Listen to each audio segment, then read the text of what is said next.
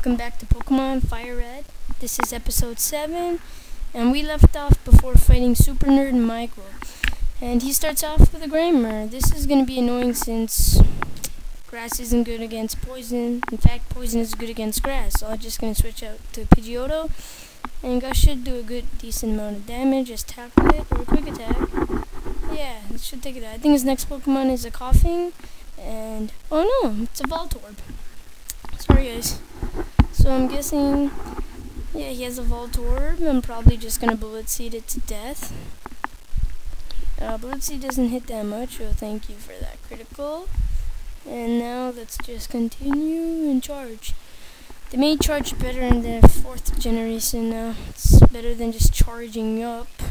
But charging up also does help a little bit, but I prefer not. Just it being a move would be better.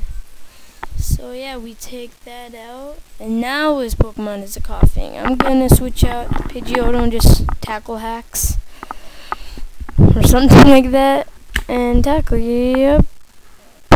Oh no! I just noticed my hand is bleeding for some random reason. It doesn't matter. It's not a big bleed. Okay. Oh no! Got the poison with its poison gas. I'm gonna use an antidote. Let's heal up, use that, and then use a potion since tackle only does 4 damage. And yep, let's just tackle him now. Good game, Super Nerd Michael. Don't be greedy and share your fossils. I'm gonna get Dome Fossils since I like Kabuto more, but that could be Ammonite since I'm not good with fossils.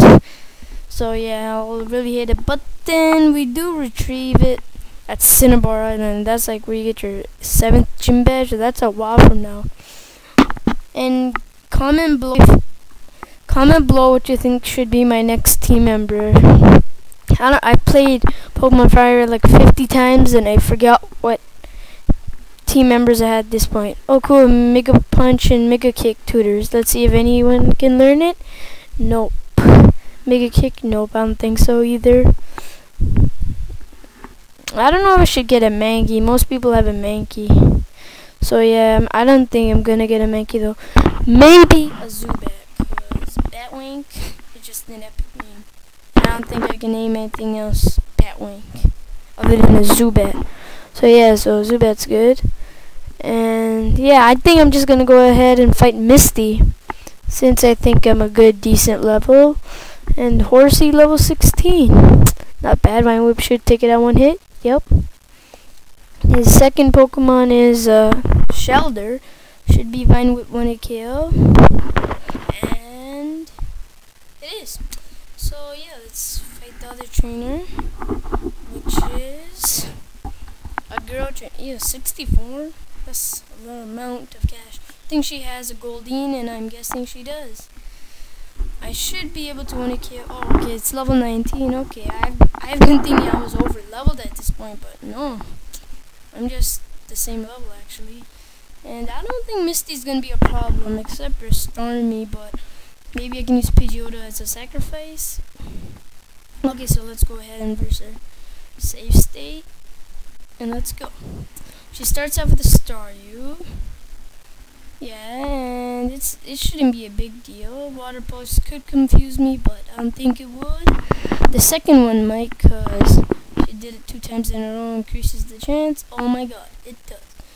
Man, how did they get it so fast? Oh god, I'm probably gonna switch out now. Yeah, switching out is the best choice, since I don't like confusion. Just me and confusion can't work together. And August takes it out. Okay, good job, Pidgeotto. Switch back to... No, I'm gonna heal him up actually. Yeah, okay, now we'll switch back. Okay, let's switch back and let's start Vine Whipping. Okay, it's gonna use Swift, okay. I think Water Pulse would hit more than a Swift since it does have that confusion chance. 1 more Vine Whip should take it out, and it does. Good game, Misty. After this, I'm gonna show you a little bonus thing. I'm gonna show you where to find a rare candy. Most of you should know this, but just a little thing some people miss out on, and it's pretty easy actually, but I found it on a video too, so let's go ahead and heal up and I'll show you where it is. I'm probably not gonna go to the max video limit right there. So yeah, let's get that rare candy. I'm probably gonna use the rare candies now, and no, I'm not gonna teach a whirlwind and give one to Ivysaur, and let's go to Nugget Bridge. And someone got robbed, I think. Oh, it's Noobie. This is the second rival battle, I think. I think I missed out on the run in Cerculean City, but I'm not sure, so I'm just gonna make this the third rival battle. Let's go Pidgeotto versus Pidgeotto. Fail move. He wasn't predicting that switch now, was he? Flying against flying is actually pretty decent if you're a good level, and Quick Attack should take it out. Bam, it does. His second Pokemon is a Rattata, I think. Yeah, I'm gonna easily take that out also. Should do Quick Attack, it's gonna do Quick Attack, then I do another Quick Attack and I take it out. Next is Charmander. Yeah, I bet Pidgeotto is gonna die, but whatever. Okay, okay, yeah, it's gonna die. Yup, it's gonna die. But that's kind of weird, because the first time it hits 13 damage, and now it hits 17, so that's pretty weird. So yeah, okay, Ivysaur gets a good amount of... This is his fail Pokemon. Like, what the frig? He's trying to teleport in a battle. That's what I hate about Abras. They only have teleport at this point of the game. That's probably caught it on this route too. So yeah, we beat him, and oh yeah, Bill. But I don't think we're gonna get to Bill yet. Probably in 2 episodes, since I have to beat Nugget Bridge, which I'm gonna be facing next episode, not now. And he gives you a little fame checker. He thinks I'm a gossip type of person. Well, not really, but if he thinks, then go ahead think. Let's heal up, and yeah, I'm not gonna fight Nugget Bridge, but Nugget Bridge's the whole thing is fight 5 trainers that you beat like a grunt, but he doesn't seem like Team Rocket Grunt. And after you beat him, he just wants you to join the team. Okay, see you in next episode.